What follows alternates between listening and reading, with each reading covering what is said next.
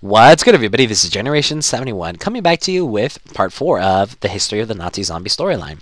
Today we're actually going to be jumping into Reise, and this is where we actually start getting a lot more of the story up to this point of Reise. Now, after we left for Rook, we understood that Richtofen wanted to use the team to actually infiltrate, or after we left Shinonuma, to infiltrate, multiple different things. They infiltrated Shinonuma not only to gain information about Samantha, where she was located, how to actually kill her, but as well as to gain the Wonder Waffle DG2 so he could access Reise. Now, this is where the story tends to get a lot more speculation. A lot of people think that Richtofen wanted to infiltrate Reise to quote-unquote destroy Samantha.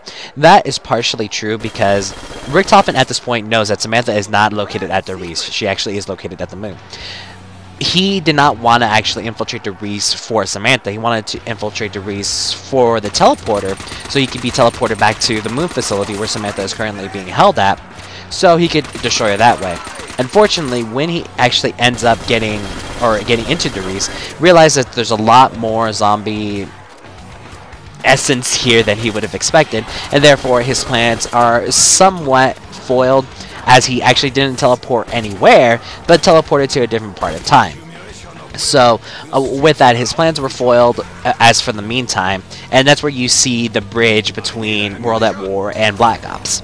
Now here we actually get a lot of juicy parts of the story, as well as we get introduced to Dr. Ludwig Maxis, which is Samantha's father, as well as we understand exactly how Samantha came into power, quote-unquote, as well as where the Hellhounds came from.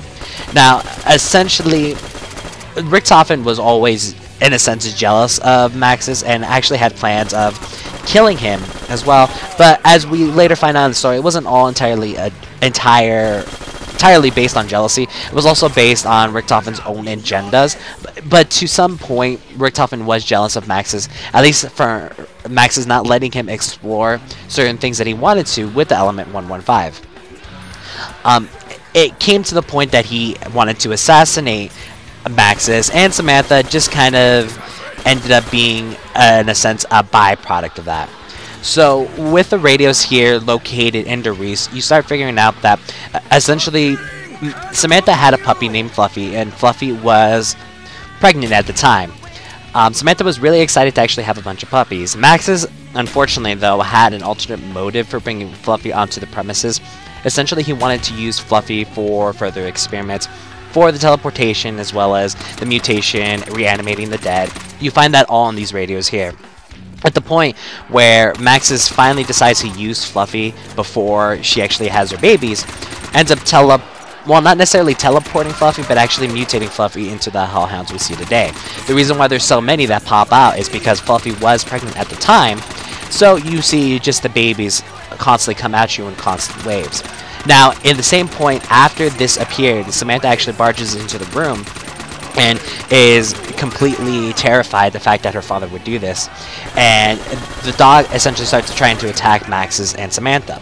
They end up running into the teleportation chamber where Dr. Richtofen locks them in and teleports them to, as we know, to multiple different areas. Samantha was actually teleported directly to the moon, where when she was trying to actually be captured by the scientists that were there, ended up running into the MPD device, which was a portal to the ether in a sense, and that is how she actually became in control of the zombie hordes.